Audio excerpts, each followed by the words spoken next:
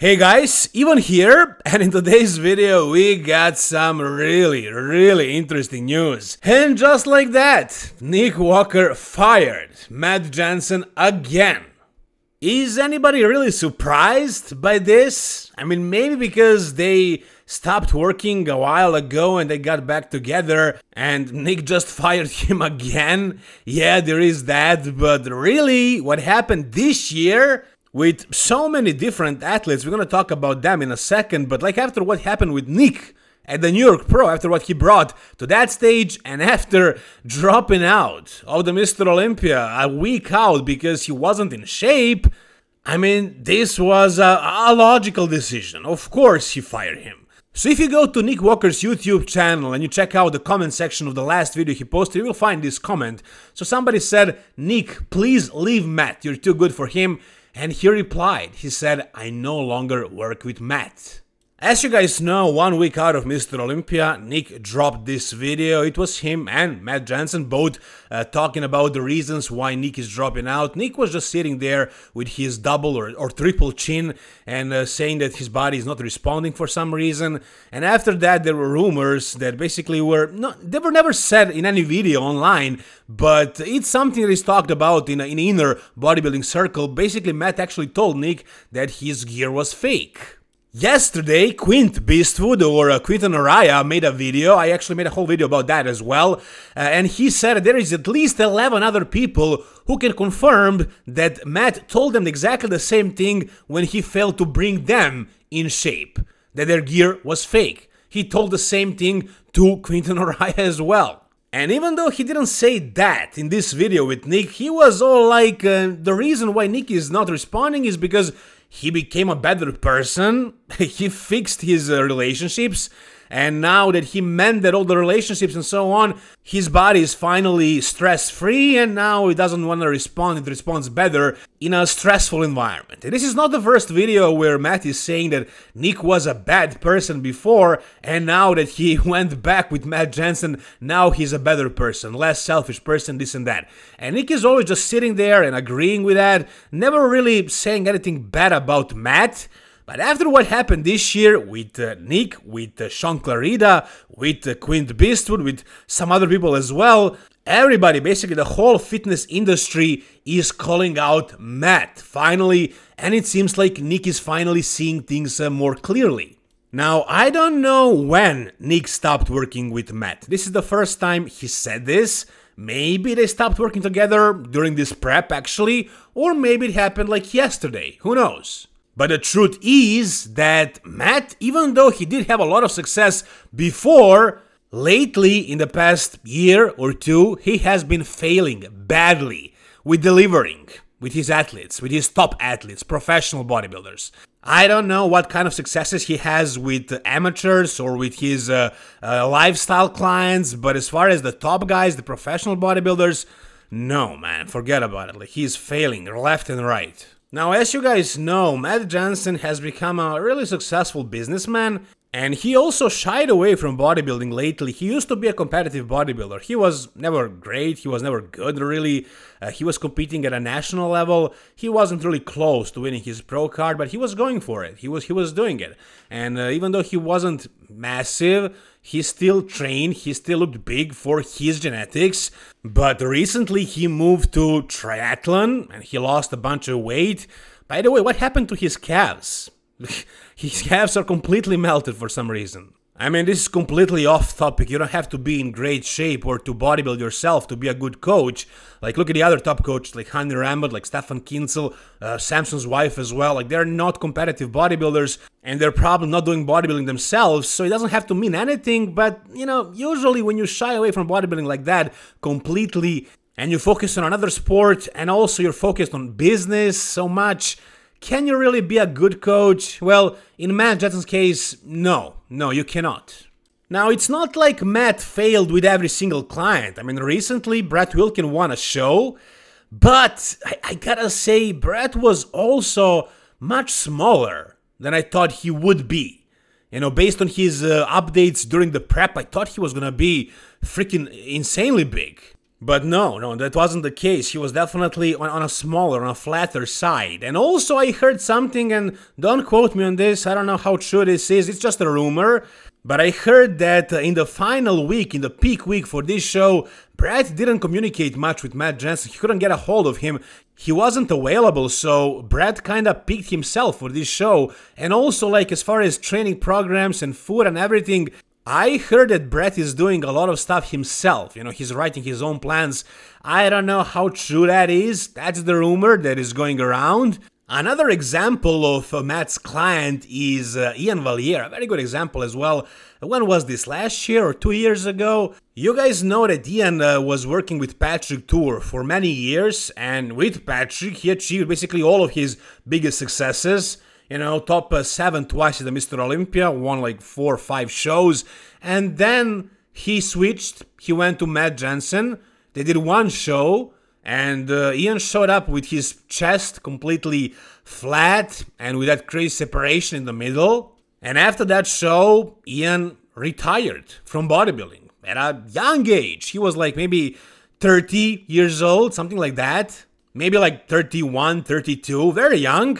So I don't know if Matt had any effect on him retiring or on his chest or whatever. But it definitely wasn't the best Ian we saw, and he received a lot of backlash, a lot of criticism, because he won a show, another controversial win for Ian, but arguably one of his worst packages he brought to the stage, and after that he retired. We all know what happened with Quinton Araya, you know, showed up 20 pounds lighter than he was 2 or 3 years before working with Matt Jansen. After he was pushed in his off-season like never before, had trouble sleeping, had trouble breathing, and in the end he showed up smaller and flatter and worse than ever. Sean Clarida as well, you guys know about that. He showed up smaller and flatter than ever before, really. He looked the way he looked like 5 years ago, and Matt actually made a post after the pre-judging saying that the judges wanted this and they brought what the judges wanted. The judges just wanted to see him a little bit tighter and with better midsection control, not like 10 pounds smaller and super flat. But yeah, again, Matt fails to realize his mistakes and he blames it on everybody else. In Sean Clarida's case, it's the fault of the judges, and I don't know if he told him that his gear was fake as well, but he told that to Nick Walker, to Quinton Araya, and like Quinton says, 11 other people at least.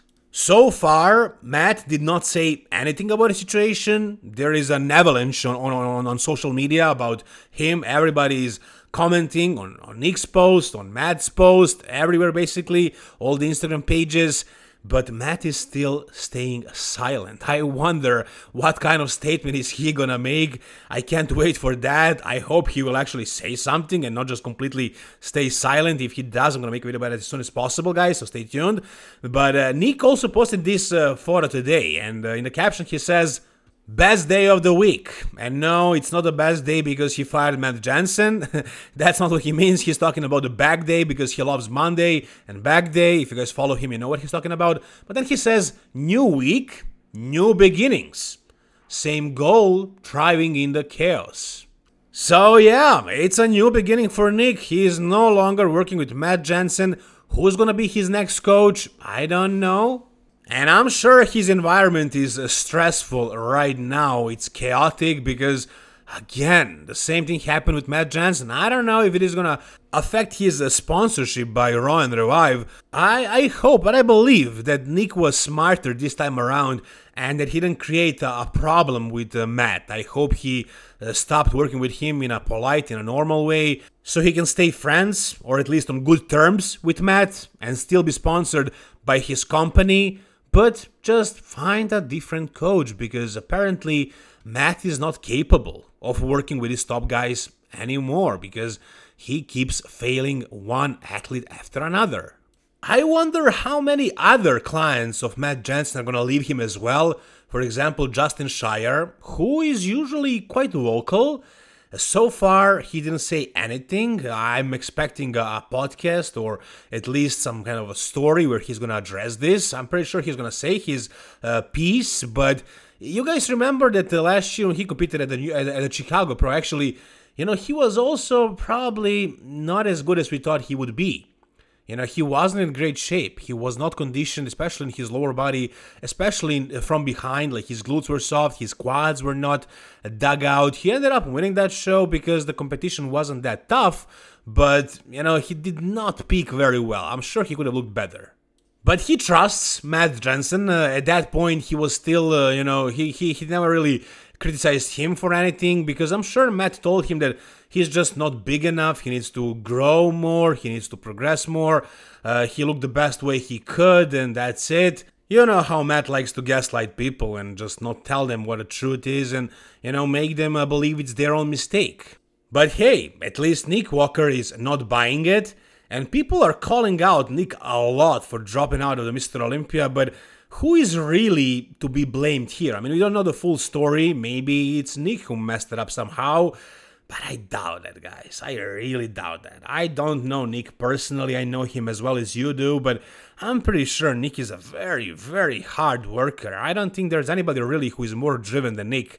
I'm pretty sure he did all he needed to do, all Matt told him to do, and they failed to deliver. And not to deliver a good package, but completely to get in shape. Look at him right here, guys. He's supposed to be 1 week out. Right here. Look at that double or triple chin once again. Like, he looks like he is deep into his off season. I mean, can you really be that off with your client? I mean, they started prepping for the Mr. Olympia since the New York Pro. They had enough time to troubleshoot, to figure out what is the issue, to fix it. I don't think Nick has fake gear. And I also heard stories, I don't know how true this is again, but like, people are saying that the source that he's using is very good, very reliable. So it's probably not that. I don't buy into that. And that whole thing with the stressful environment, I doubt it's that either. I think it's either Matt not being really focused on Nick's prep and not really paying attention to what is happening to his physique, but it's probably more likely that Matt just doesn't know how to fix these issues, that he had a lot of luck so far, that he had like genetic elite guys who would respond to anything and everything went smoothly, but as soon as the problems started happening, he didn't know how to fix them. And the last time Nick stopped working with Matt, he actually went to Dom Super Sliced, and I think that was probably the most productive off-season that Nick had, because his waist size was down. You know, his midsection looked better. And in the end, Matt prepped him for the Mr. Olympia, and Nick looked probably his absolute best. He was third that year. Based on what I heard from Dom Super Sliced on different podcasts, Nick completely just ghosted him.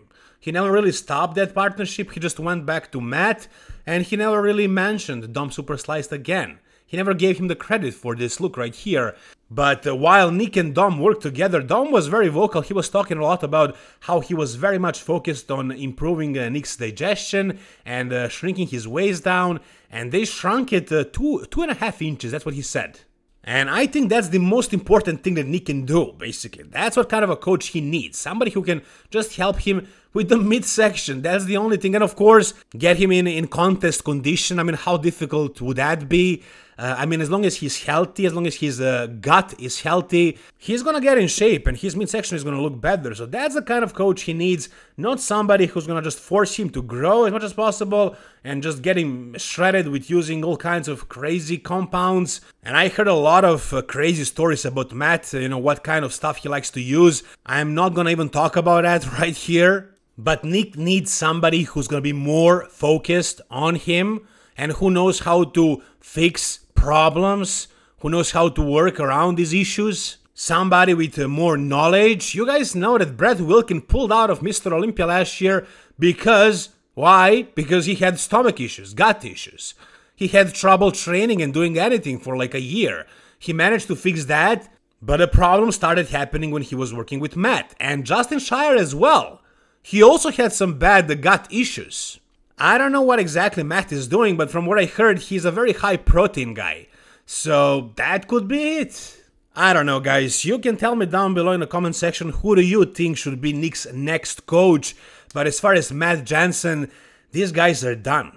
Nick Walker fired him once again We'll see what's the next plan for Nick, but I think this is definitely a smart decision. Once again, guys, tell me down below, what do you think about this whole situation? For more updates on this topic, stay tuned, subscribe to this channel. If you enjoyed this video, give it a thumbs up, guys. Thank you so much for watching. See you soon. All the best, and bye-bye.